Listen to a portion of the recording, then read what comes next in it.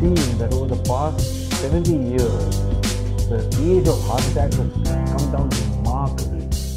I mean, 70 to 80 years ago, let's put it this way, 100 years ago, the median age of heart attack used to be 75 to 80 years of age. And now it's dropped down to 42 years of age. Now that is remarkable.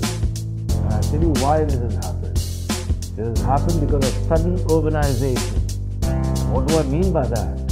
I mean that in a small period of time, youth wants to pack it up and do all things, as a result of which the speed increases, the stress increases, the diet becomes completely different.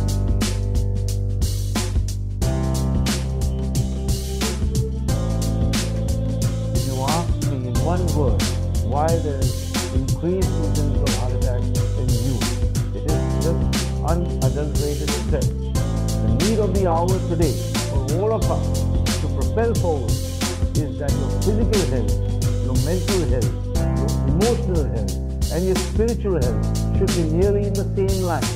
If it's not in the same line, if you don't balance it, then to propel forward in a relatively or composite healthy manner is going to be difficult.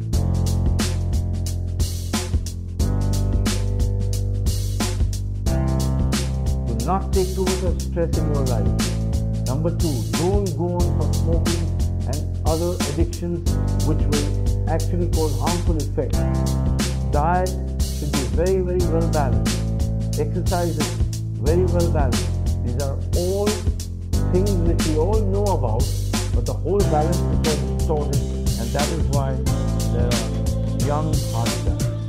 If you think that you are too young to have a heart attack, then please clear that space in your mind.